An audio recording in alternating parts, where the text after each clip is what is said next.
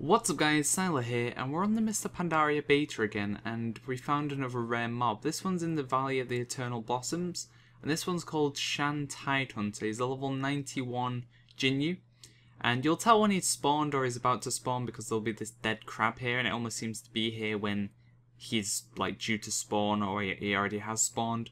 So that's kind of like an indication of when he's going to be here pretty much. So he is a Jinyu, so he will do the normal Jinyu abilities. He has 3 in total. Water Bolt, which is just a cast and it will do damage onto his current target. Isn't too much of a threat, but is interruptible, but I wouldn't recommend interrupting it because of his other abilities.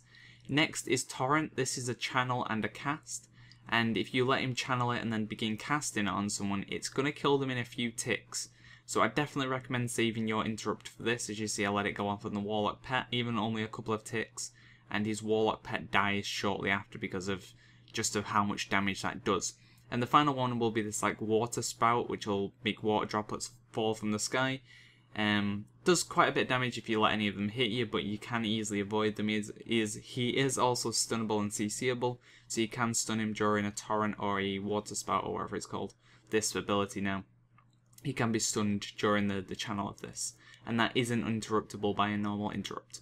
Once killed, he will give the bag of goods and a random blue piece of equipment, and also along with that he'll give a item that's unique to him, which is the Aqua Jewel. It will increase swim speed by 50% and allows underwater breathing for 10 minutes. It's on 1 hour cooldown, and it gives you this cool like transparent look. As you can see now, it's like a watery transparent look. And as you see, someone jumps onto my mount and gains the look as well. So it's really cool. It really does affect your mounts. Like gives them like a completely new skin and a really cool sort of unique skin. Definitely one of those items if you're one of those people who likes to sit in Orgrimmar with cool spell effects and things like that on. This will definitely be an item for you because it really does. Even though you're slightly transparent, it really gives your mounts more of a whoa factor.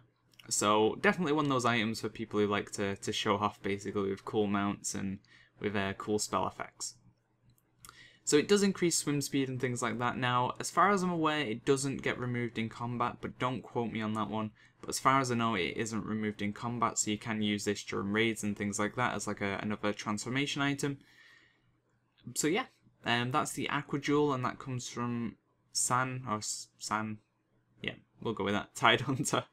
Found in Vale of the Eternal Blossoms, and that's another rare mob guide, and we're coming to the end of them. There's only a few more left, and then we've covered all the rare mobs that can be found within MOP. So thanks for watching guys, look out for more videos coming soon, see ya!